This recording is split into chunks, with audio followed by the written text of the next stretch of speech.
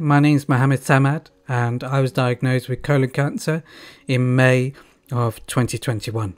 Before that I was living a fairly healthy lifestyle, but one morning in October of 2020 I woke up and I felt this sharp stabbing pain in my lower abdomen, which sent me to the floor. Little did I know that that was the first signs of having bowel cancer. Weeks had passed and those pains hadn't returned, but I felt bloated and constipated, and those pains had started to come back. By the new year, where the pains had occurred, I felt a lump internally. I promised my family that I would go and see the doctor. What happened, unfortunately, was my father had become ill. He had contracted COVID. He was shielding because he had multiple health issues, but somehow, some way, he had contracted COVID. One night after having difficulties breathing, he was taken into hospital and he remained on the COVID ward until, unfortunately, he passed away. Being Islamic, within the Muslim society and what the Quran dictates is that you will need to bury the body as soon as possible, ideally within 24 hours, but because these were such unprecedented times, we did our best, but we managed to bury my father within 5 days. I think it's fair to say that during this time my health issues just took a back seat, but it did make me very conscious of the fact that something wasn't right with me internally. I went to the GPs and I saw a doctor. She told me that it was constipation. I did undergo a physical examination whereby the doctor said they couldn't feel the lump. I was given a prescription, and although it did help with the bowel movement and the constipation, the pains and the bloatedness was just getting worse and worse. I went back to the GPs. I saw another doctor who examined me again and I was told it was IBS. So I was given more laxatives and I was asked to follow a FODMAP diet. A lot of the food groups mentioned within the FODMAP diet I had already either restricted or completely eliminated. So I decided to take the medication. I got to the point where my symptoms just get worse and worse, and I went back to the doctors. I saw the same GP as I did before, and I just said to them that we need to do some form of test. So I insisted that I have a blood test. The doctor was reluctant, to be honest. He was confident that it was IBS, but nonetheless he did agree to a blood test. Within 2 days I got a call to say that I would need to carry out another blood test because it showed inflammation. So I did another test which came up with the same results. I was told to take another blood test, and also I was being asked for a stool sample. I'm quite fortunate in the sense that through work I get private health cover, and I saw a consultant. He sat me down in the office and he looked me square in the eyes after looking through all my results and said, "You poor sod." He laughed and I laughed too. I wasn't entirely sure what I was laughing at, but I just felt finally someone understands what it is that I'm going through. And he explained to me the tests that had been conducted showed that there was inflammation in my body. We agreed on a colonoscopy. I was given the bowel prep on the same day, which I have to say was probably the worst of it. It was revolting. Apologies if you're hearing that, that's my stoma going. But nonetheless, went for a colonoscopy. As the camera went in, I felt a bit of pressure, nothing much. I was under local anaesthetic.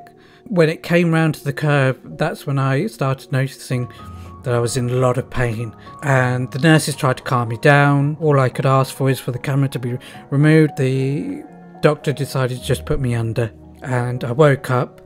They called in the doctor, who came in very sheepishly and said just outright, "I'm really sorry, we found a tumour, we think it's cancer."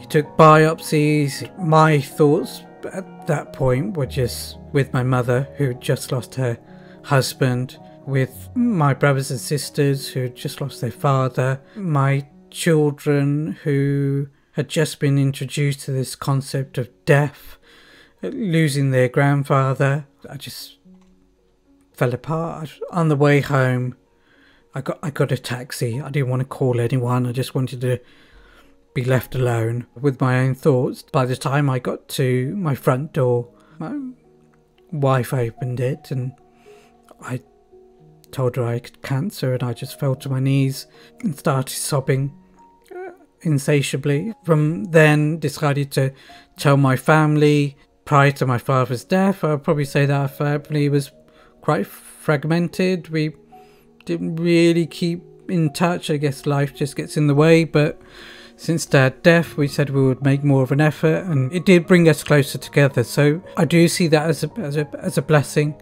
that how close my family and I are now than we were before. Nonetheless, got the diagnosis. The biopsies came back inconclusive, so I had to go through a CT biopsy.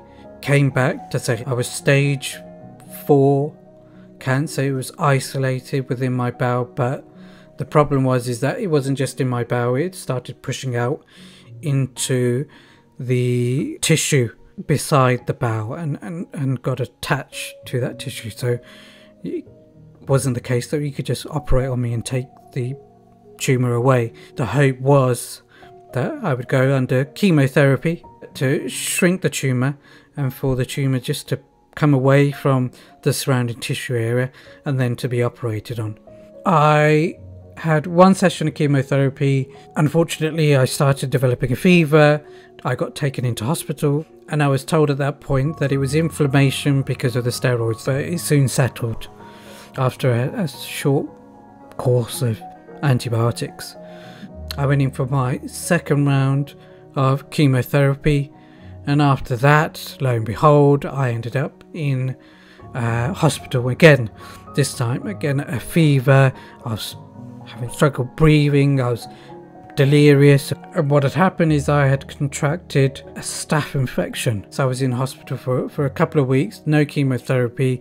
I'm allergic to penicillin, so therefore I had to have 3 types of antibiotics. Once the antibiotics kicked in, I was told that I could go home, but I would have to continue my treatment of IV antibiotics via the community nurses. They took blood cultures to be tested to make sure that I was given the all clear. And I got a phone call from the hospital to say the blood cultures are back and unfortunately I have an infection and that I will need to make my way back into hospital. It was suggested that what had happened is the tumour had perforated and that it was bleeding toxins into my system. So they'll give me a high dose of antibiotics, my inflammation will come down, but because they're unable to put a bandage on the tumour inside of me, that it just kept spewing toxins into my system. So it was decided that I would go in for surgery because at this point the tumour had grown to the size of a small watermelon. My family were told to keep by the phone because there's a strong likelihood that I wouldn't make it. I was in surgery for several hours and I was in ICU for a number of days, if not at least a week, and touch and go because my heart rate would just elevate and I would need to be taken back into theatre to ensure that it didn't stop. Fortunately, I did get better and my strength went up, but I've had this tingling sensation in my feet. I was told it was just residual pains and symptoms. It would normally happen for someone that's been off their feet for as long as I had.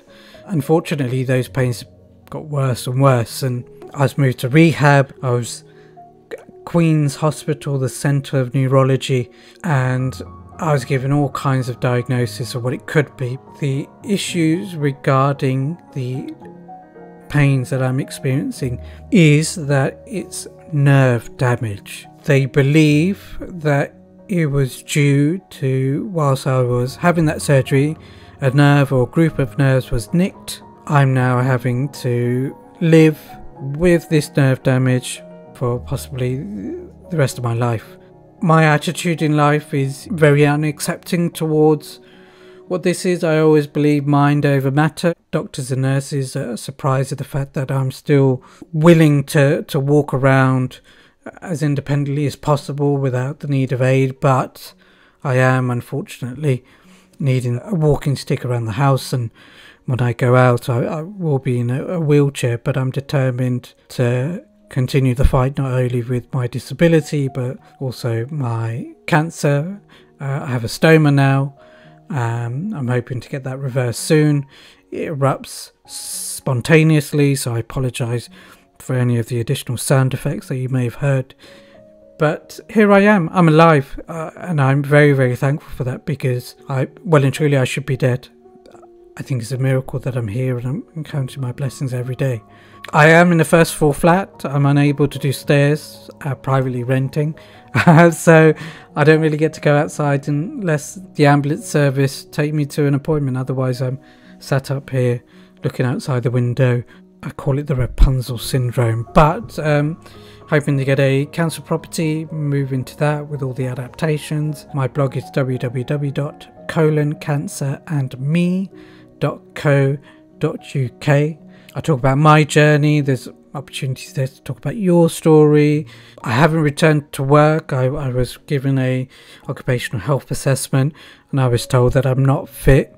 They don't see me coming back to work in the long term. I'm not giving up on that. I do want to go back to work. I'm hoping that my journey will inspire others to just get up and talk about it. You know, I hope that there's people out there that will go through this journey without any issues. I've heard people have gone through chemotherapy and still being able to work and still being able to live a normal life. And I was naive to think that I would be one of them. I'm still at a stage where I'm kind of mourning the old me, trying to find a new normal. So are my children, so is my family. But I'm confident that I can get to near to where I was before in, say, probably the next 12 months. I know that's quite a steep target considering all that has happened to me, but I really do believe that if you can visualize it, you can do it, and I'm confident that I can.